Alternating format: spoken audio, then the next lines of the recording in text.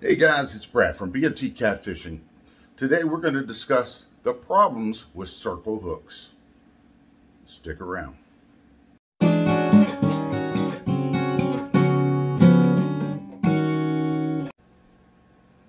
Hey guys, if you are like me, you started out bluegill fishing and I later went to becoming an avid bass fisherman. I fished often. You were either taught or you learn quickly how to set those hooks. But with circle hooks, it's totally different. Don't be this guy. In circle hooks, what you want to do is you're allowing that fish to pick that hook up and that bait, and they're either holding it or running with it. And when you see that setup, when you see that rod tip going down, that's when you want to take that reel and you want to reel down on it as quickly as possible. You don't want to jerk back and set the hook as you would do with the older hooks or the J hooks. So that's something we don't want to do. Reeling down on it is going to help ensure a proper hook set in the fish, okay? The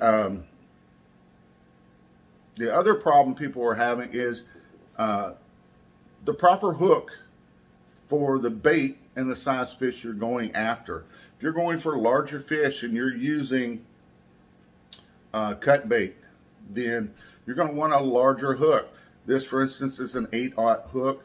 You might go 10 or larger, but you want to make sure that your bait has enough space to set in here, and there'll be comfortably enough room left to hook up in the fish's mouth, that you have not taken that whole space up with a big chunk of bait or a live bait. Make sure you're hooking these things up correctly and give yourself plenty of room. If you want to step down to smaller fish or smaller baits, let's say we're using night crawlers, then maybe we're going down to a 5/0 hook or something smaller that's going to fit on there and still give you plenty of hookup room on this hook to be set in that fish's mouth.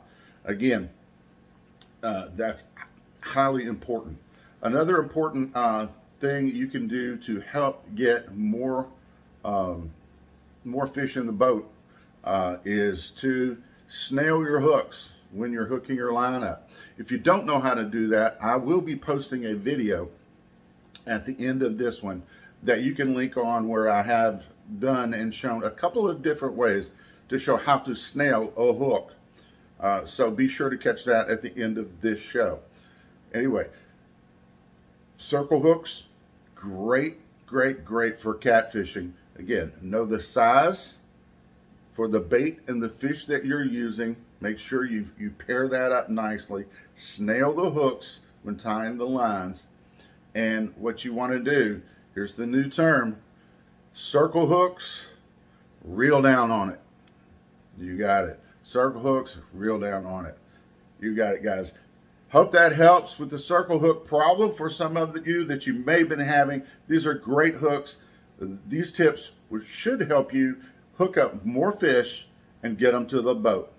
Guys, have a nice day. Be sure to subscribe if you haven't. Give us a thumbs up and share this video with your friends. We'll see you later.